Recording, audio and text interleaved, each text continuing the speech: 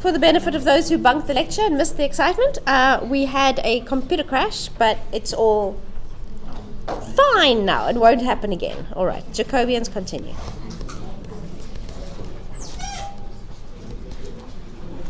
Okay, all right. Frequently used transformations.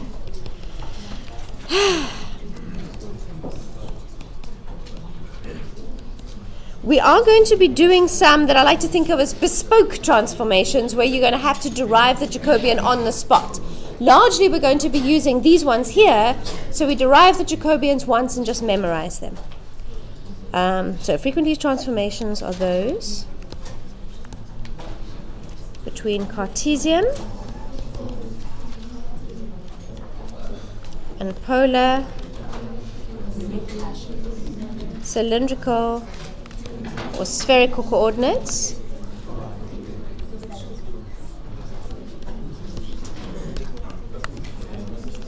We can determine those Jacobians once. If you could please keep quiet.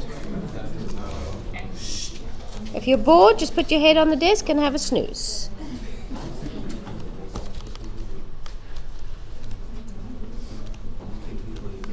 Okay, we can determine those Jacobians once, then remember them as standard forms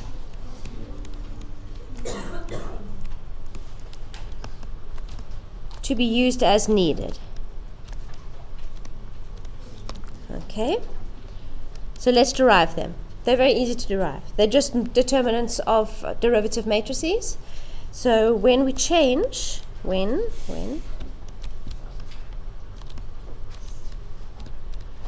we change from polar, so I'm rather going from polar to cylindrical, to Cartesian. I'll explain why once I've written out the formula. When we change from polar coordinates to Cartesian coordinates,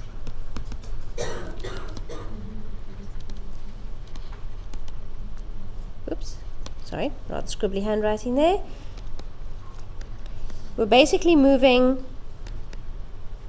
from r theta space into xy space using the transformation or mapping. Mapping is also a word you can use. Xy equals r cos theta. Catch up with me, stylus. Sort of. R cos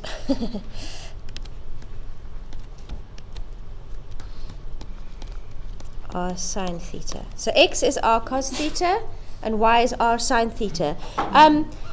I could express r in terms of x and y and theta in terms of x and y. That would be fine. Generally, we tend to think of x in terms of r and theta and y in terms of r and theta, but you could, of course, go both ways. But because we conventionally tend to think of x in terms of r and theta and y in terms of r and theta, that's why I'm thinking of going from polar to Cartesian. But, of course, we could flip that around and go from Cartesian to polar. It doesn't matter. If we have the Jacobian for the shift in one direction, we automatically have the Jacobian for the shift in the other direction because it's just the reciprocal of the Jacobian. Okay, I'm starting to use complicated sentences, aren't I? Question?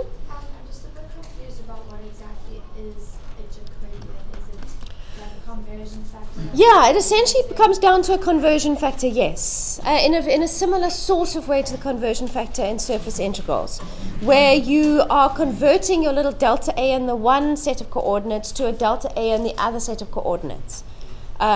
And your conversion factor, if you will, although I won't be using that term, is the Jacobian, and the Jacobian is the determinant of the derivative matrix that represents the transformation.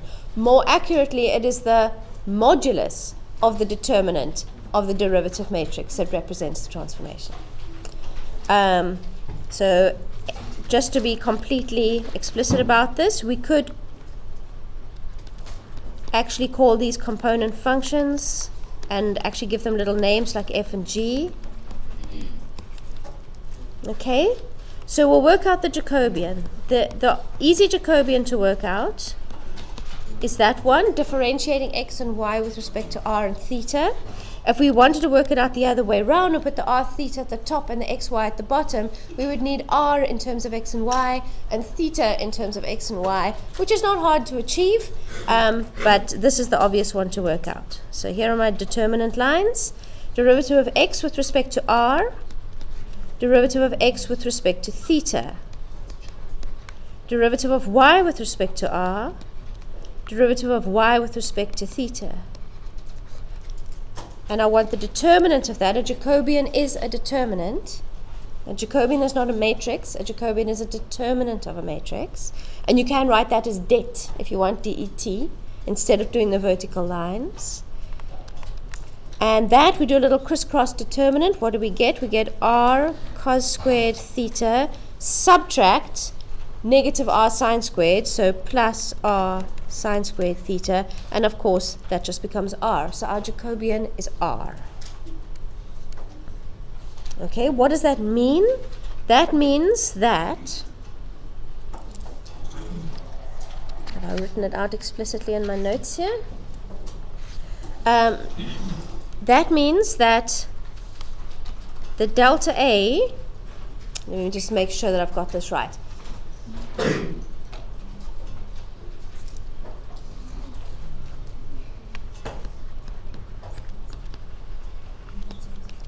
Delta A in Cartesian coordinates or rectangular coordinates over delta A, you could call it delta A dash perhaps, in r theta coordinates is equal to r. In other words, dx dy is r dr d theta. Okay, and that is in that box on page 55. Question? Okay, so that thing over there is dx by dr. That thing over there is dx by d theta. That thing over there is dy by dr. And that thing over there is dy by d theta. Okay, so each row corresponds to a coordinate, a component function. So the first row is the first component function, in other words, the r cos theta. The second row is the second component function, the r sine theta. First column are the d by dr derivatives. Second column is the d by d theta derivatives. And that order is dictated by the fact that I've got r theta down there in that order in the denominator of that Jacobian expression. Where was I? That you need to memorize. Okay? It's not hard to memorize. And I've made it easier by sticking it in a box on page 55. Okay, let's do. Oh, hold on, just before I move on to cylindrical. If this Jacobian that we've just worked out is r, it follows that the reciprocal of that, the dr theta with respect to dxy, is going to be 1 over r, but let's just think about it. If we had r in terms of x and y, and theta in terms of x and y, their derivatives would also be in terms of x and y, and when we did our little crisscross determinant, we'd also get something in terms of x and y. We wouldn't get 1 over r. In fact, what we would get is 1 over the square root of x squared plus y squared, which is r.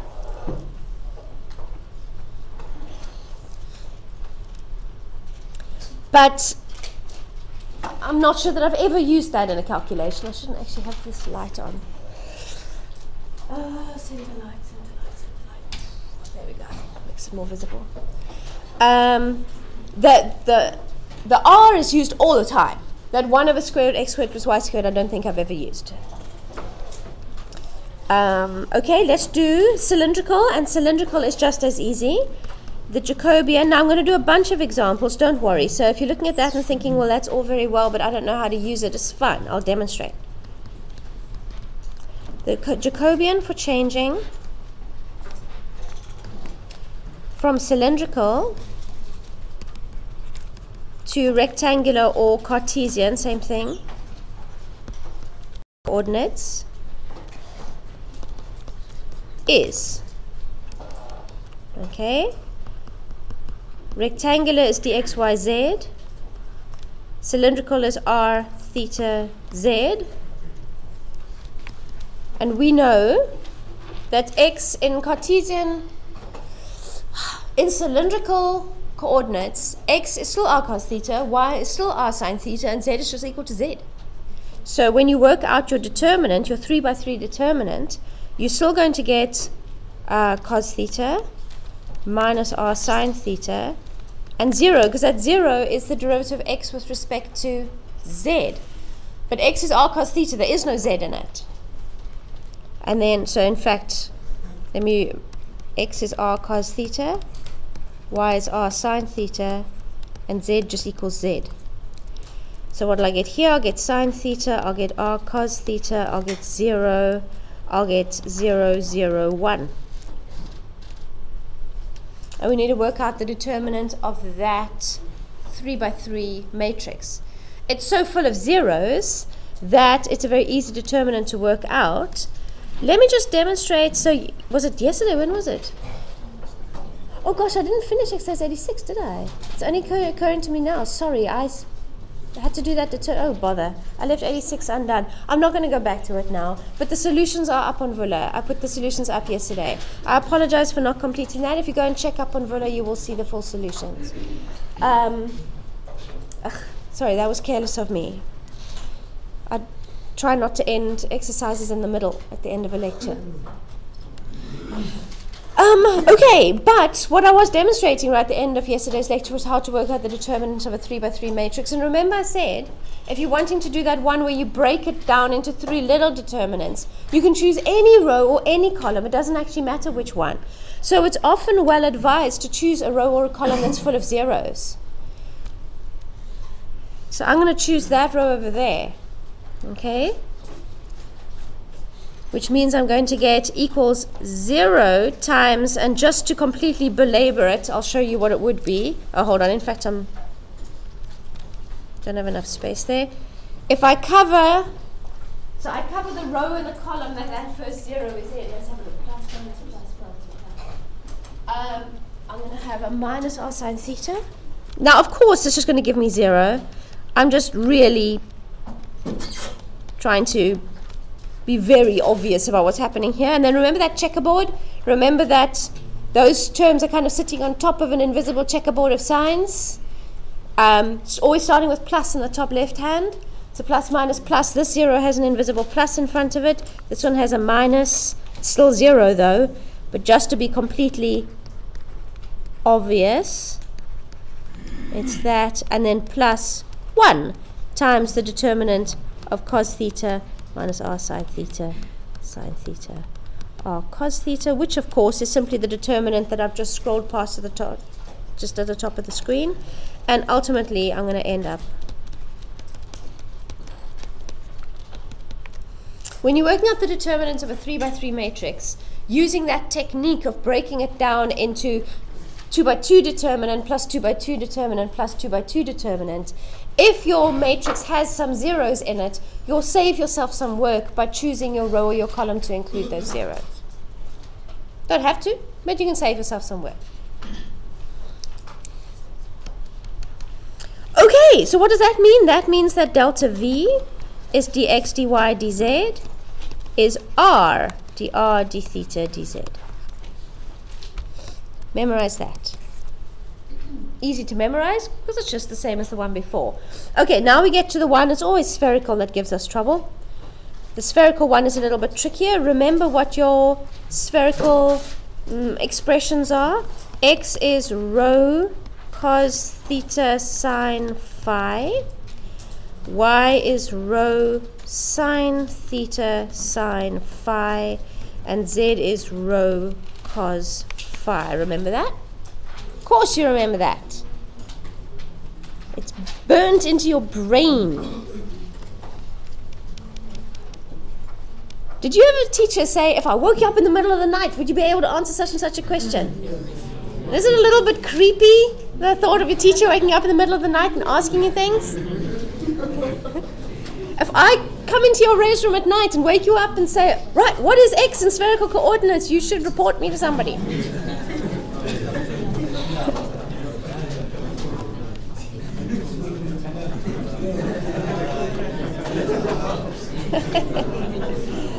Okay, but still, you should know those. If in fact your roommate woke you up in the middle of the night and said, what is X in spherical coordinates, you should totally know that.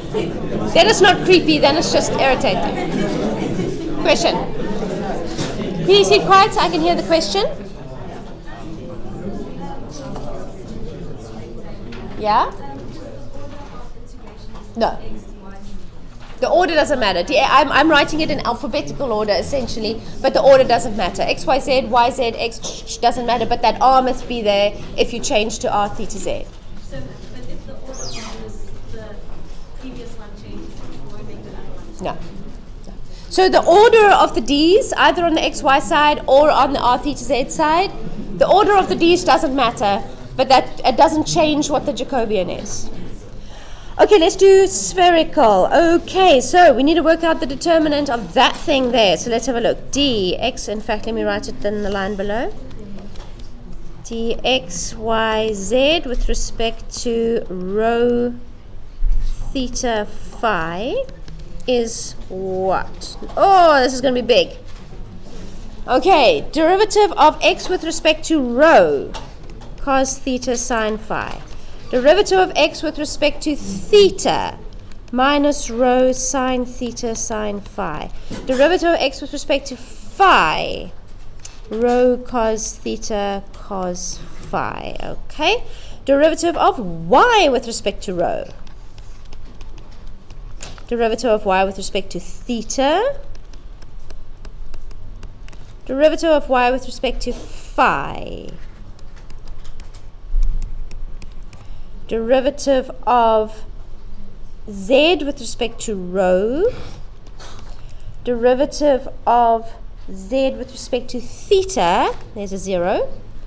I did just write 0. 0.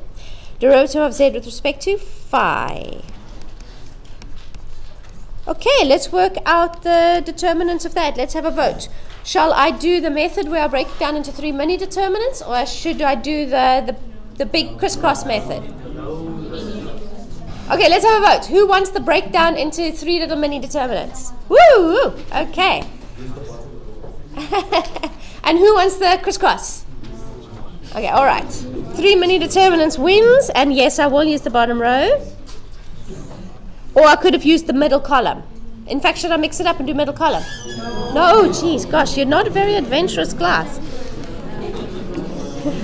Don't you like a little bit of adventure with your maths? No. Okay.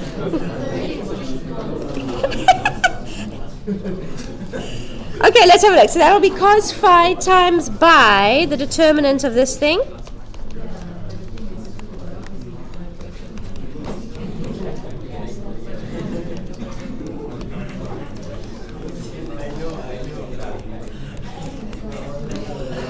And then it'll be minus 0, so I'll just write in there, that in there for completeness, and then move on to the third one, which is plus the negative.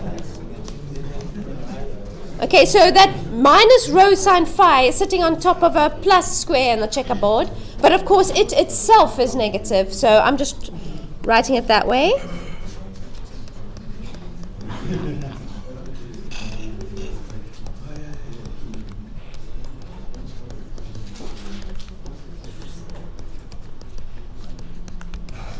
Okay, all right, so let's work those out. So that'll be cos phi times by. Phew, that's big and chunky, isn't it?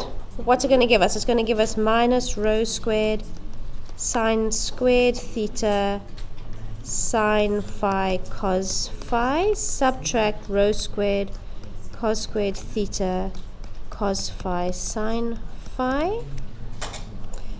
Minus rho sine phi times by rho cos squared theta sine squared phi plus rho sine squared theta sine squared phi. Okay, alrighty then. So in that first big chunky bracket, I can take out some common factors, surely. Yes. Hold on, am I mixing up my phi? No, I'm not. I can take out the rho squared cos phi sine phi. So I've got minus rather than copying down what I'm writing, why don't you try and do it yourself? Because that's actually easier. You only have to read, you don't have to keep looking up and down, up and down, up and down, and missing symbols. Come on!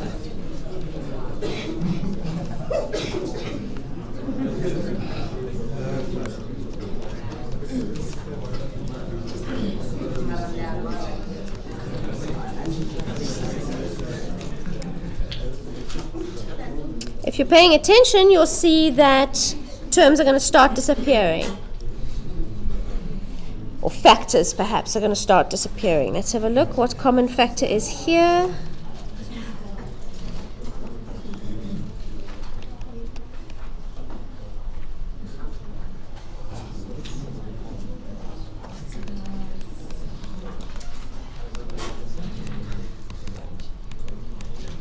Okay. Little bit of simplification there. Yep. Isn't that cos phi squared? Quite plausibly. Have I made a mistake? Well, I'm going to get a cos squared in a sec, yeah. Is that what you're talking about? The second one.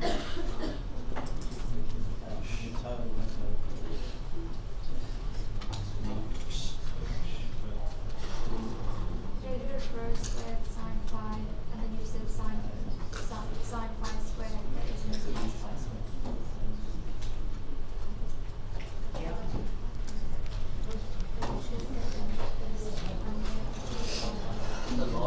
The last line on the screen.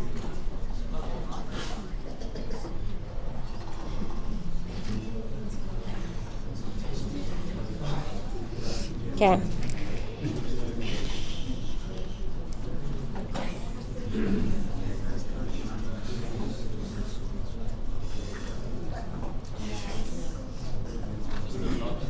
The line that's at the bottom of the screen right now. Yeah.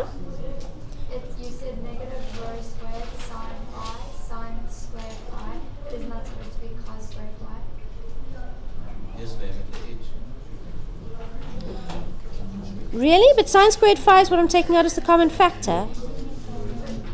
The line above it you've got negative rho squared cos phi, sine phi, cos phi. Not that one.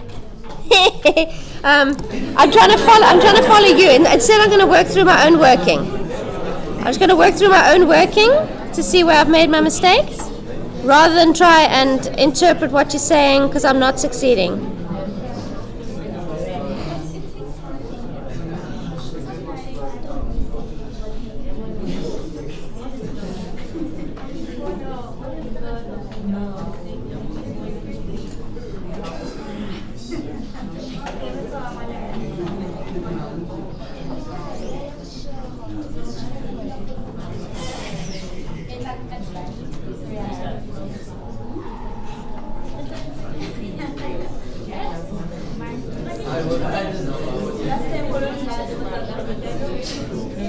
I still think I'm right. I'm not seeing a mistake.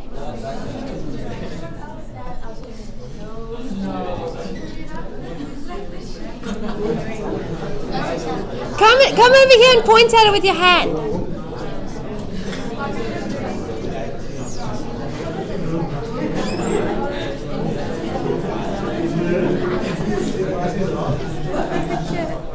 Like, isn't that a cos phi and a cos phi? Yes. And then sine phi, and then why is that sine phi squared? Because I took it out of here, taking it from there. It's that sine phi squared. So that sine phi is what was already there, and that one's from there. Okay, but then where does the cos phi squared go? This cos phi is from there. But this should make cos phi squared. It will. But then where did it go? I haven't gone into the next. That's not an equals. That's two terms in the same line. Or is it in the same Yes. line? Okay. So that's okay. I understand. Thank you. Okay, I think what's happening here is oh gosh, it's gone flickery. Let's do this side. I always show that side far too much love. This thing is so big that I'm rolling over onto two lines. So it's looking like I've got one line equaling the next line, but in fact it's just one line rolling over into the next line. And I'm trying to put gaps between them to sort of emphasize it. You know I am prone to mistakes. Thank you very much for calling me out if you think I have. But now I think I can shrink onto one line.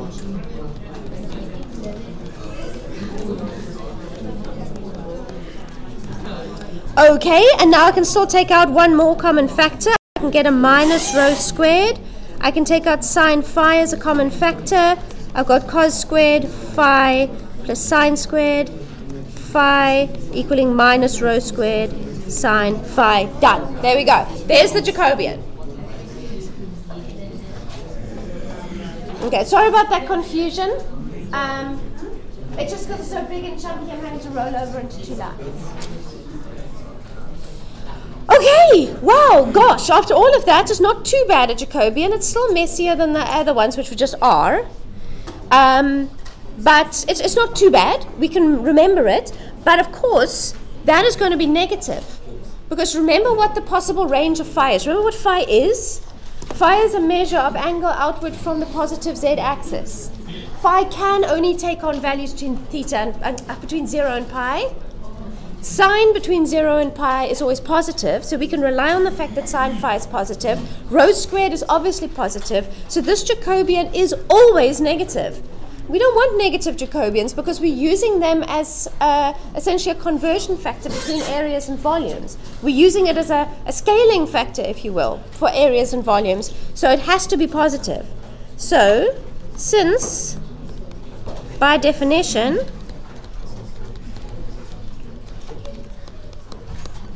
phi always lies between 0 and pi, we know that, sorry, I know it's the end of the lecture, I've just got basically one more sentence to write. We know that this is always going to be smaller than, or at best, 0. For the purposes of using the Jacobian to transform volumes, well, it will be volumes when it won't be areas if we're using spherical. We require the modulus of the Jacobian, the absolute value.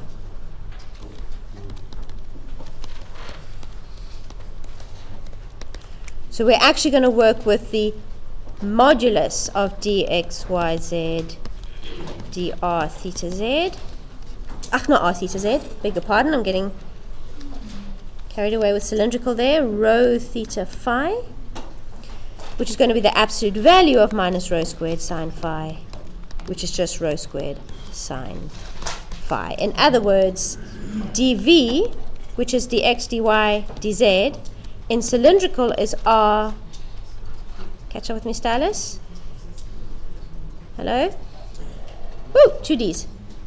dr, d theta, dz, and it's rho squared sine phi, d rho, d theta, d phi. Of course, those d's can jumble around in whichever order you feel is best, but those are the Jacobians. And once again, I repeat, that's all in that box on page 55. Okay, I had hoped to get to an example today, but deriving these Jacobians always takes a bit of time. Oh, I should say that also. So all three things that were starred there need to be memorized.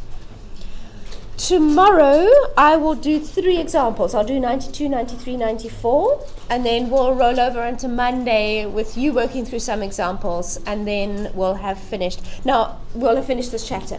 Now, you'll notice from 92, exercise 92, all the way up to exercise 125, these are all coordinate change problems.